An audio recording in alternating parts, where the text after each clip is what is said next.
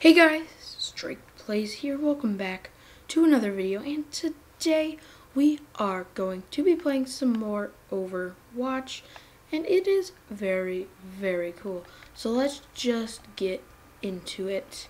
We're actually going to be doing a tips and tricks video for Mcree today, because I feel like I've been playing a lot of Mcree recently, and he's super cool.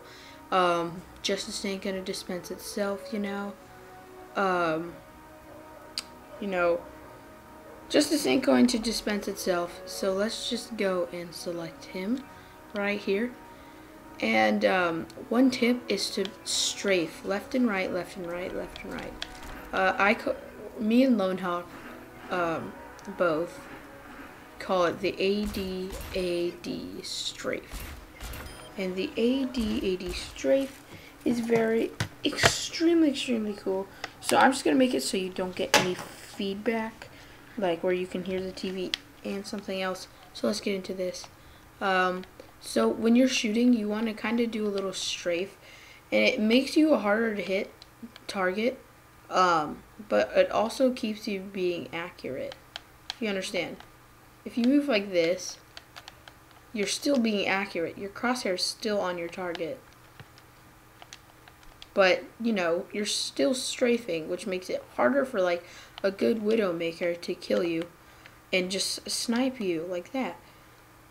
And I could show you. I'm not horrible as Widowmaker, but I'm not good either. We're using Audacity today, and I'm gonna try to see how that works out for me. So yeah, if you like, let me bring up Widowmaker or Ana. So if you have someone with the scope like Widowmaker, right? See how easy it is to hit this target that's just standing still, right? It totally just mess them up. And even if they're just moving, it's really easy to hit everyone. But if they were to start strafing and stuff, like I could show you, but if they were to start strafing, like the AD strafe jumping every once in a while, it would be a lot harder to hit them. And I realized that players in Overwatch do have unpredictable movements because they're not AI, right? But if you understand what I'm saying, it should be super hard to hit a target, or at least it shouldn't be super hard for you to hit a target, but for the enemy to hit you, it would be hard. And I know this is like all convoluted, and it sounds weird, but it's alright because I'm amazing. So yeah. Another tip for Mcree is, aside from strafing, and the obvious, always hit the headshots, is that if you're going to try to take down a tank, right? Let's just pretend that this robot is a tank, and they don't see you, but you see them. They're about to turn around, fan the hammer, right?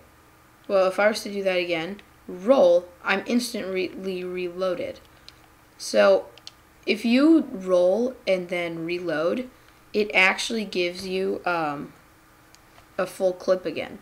So watch. I empty out my clip, couple ammo, 2. Alright, we'll give us 1 shot. Now look at that, the ammo, right? It's down at the bottom right corner. And we just roll. Couple ammo. We have all 6 shots again. So it's really good for murdering tanks. So like, if you have a tank, you go flashbang, fan the hammer, roll, fan the hammer. And that's it takes out a lot of different tanks. Not Roadhog, I don't think. You probably could take out Roadhog if you really wanted to, but it would probably take some snipes. The Mcree snipes.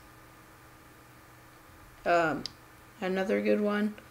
Another good tip, I feel bad, is using High Noon to zone off areas. Like even the pro players, if you're only gonna get like 1 or 2 kills from Deadeye, well, that's really all you need. Because even the pro players just use that to zone off areas. If you don't know what zoning off is, it's when basically you have an area and you just make sure that no one will get in there, whether it be by fear or like using your ultimate in one area, even if it won't kill anyone. It's still really good to just zone off. Like, you just hear, it's Hanu. And then there's no one even there, right? Except for in this instance. But even if there was no one there, no, they wouldn't go through because they don't want to die. I think it was Cloud9 that did that every once in a while when they played Mcree. So yeah, tips from the pros, guys.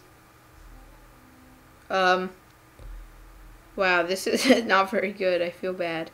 But, yeah. I think that will be it for the day.